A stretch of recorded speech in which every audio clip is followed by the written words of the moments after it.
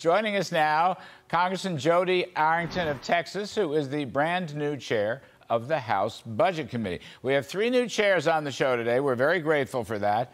Ways and Means, Budget, and Education is coming up. Jodey, welcome.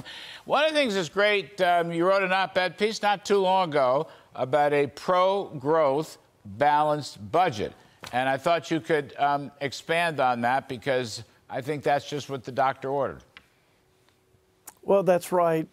We've got to reduce spending, but we also have to grow the economy. They work in tandem to reduce our relative debt to the size of our economy.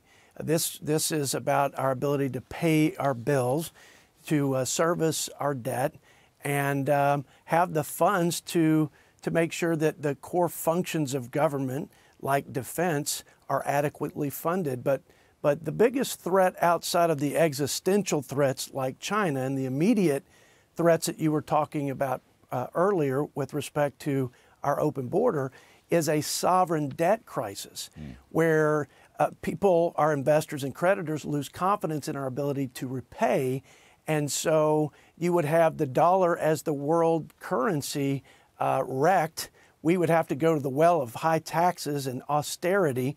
It would be a very bleak and abysmal situation economically, from a national security standpoint, and quite frankly, our standard of living in America as we know it. So it's a real threat, and I'm glad that my colleagues have confidence in me to lead the charge to restore fiscal sanity in Washington, D.C. You know, Jodey, if you can push a budget resolution to start the regular order process, okay, if you can push that has the spending cuts and the tax cuts and maybe the regulatory relief as well, if you can get dynamic scoring put into the mix, then I think you can pull it off.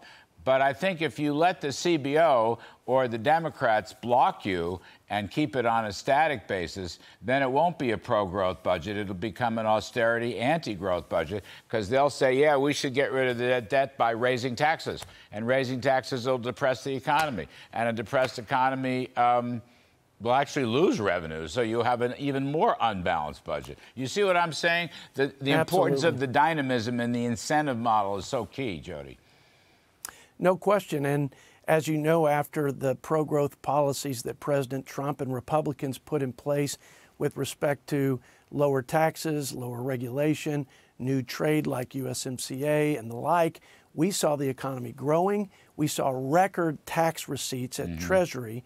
Today, there's $1 trillion more tax receipts coming in than prior to COVID. But even in 19, we had record high revenue. So this isn't a revenue problem. It is bending the spending and the deficit spending curve while continuing to grow, or at least to implement the pro-growth policies that get the current economy off high center. You're certainly not going to get anywhere with these anti-work, anti-fossil energy tax and spend policies. That is just keeping us on this sustained stagnation and dependence. And that's a disaster relative to where the debt is today and our ability to pay it, and the risks, which will increase our payments on interest, Larry, which are at $500 billion today.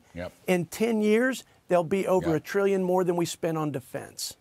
Well, Jodey Arrington, congratulations on becoming the chair of the Budget Committee. We look forward to working with you a lot. Best of luck. Thanks so much. Thank you. God bless, Larry. All right. God bless.